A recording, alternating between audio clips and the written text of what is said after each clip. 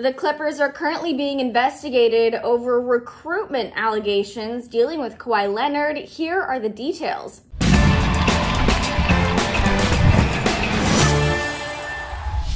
Hi guys, it's Devin Howard. If you want to follow me on Instagram, you can find me there as @DevinHoward. Double check that you've subscribed to the Fumble, tap the bell for notifications, and don't forget to hit the thumbs up. Now let's get into the latest news and how Kawhi fired back at this rumor. The NBA has opened up an investigation into the LA Clippers, all because a TMZ sports story was published detailing Kawhi Leonard's decision to join the team. This isn't the first time the NBA has taken a closer look at Kawhi's signing with the Clippers. The first time happened back in December of 2019 and dealt mostly with his uncle, Dennis Robertson. Now, on Monday, TMZ published a report that claims Johnny Wilkes filed a suit against Jerry West, who has an executive role with the Clippers, alleging he was supposed to be paid $2.5 million for pushing Kawhi towards the team.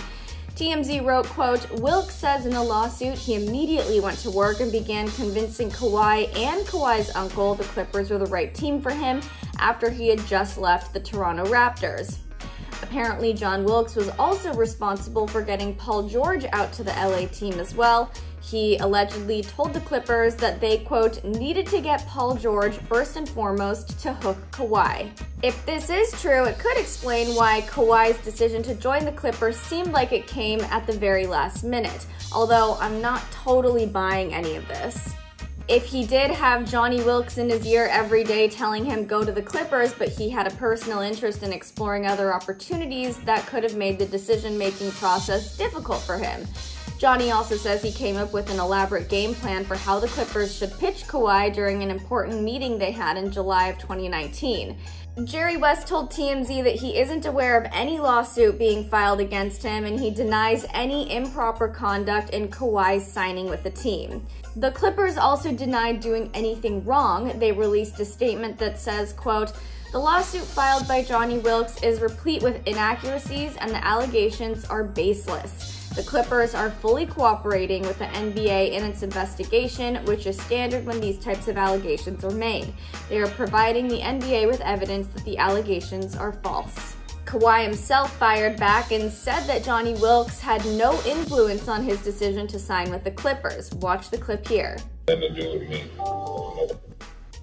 Swayed my mind to go somewhere. So, I'm from LA, and I grew up here my whole life, and out here, people try to, find any way to get some money, so it probably won't be the last. I know a lot of people out here. What do you guys think is going on here? Do you find it odd that this is the second time the NBA is investigating the Clippers? What do you think is really at the bottom of all of this? Let me know in the comments below. Don't forget to subscribe and tap the bell. I'm Devin Howard for The Fumble, and I'll see you later.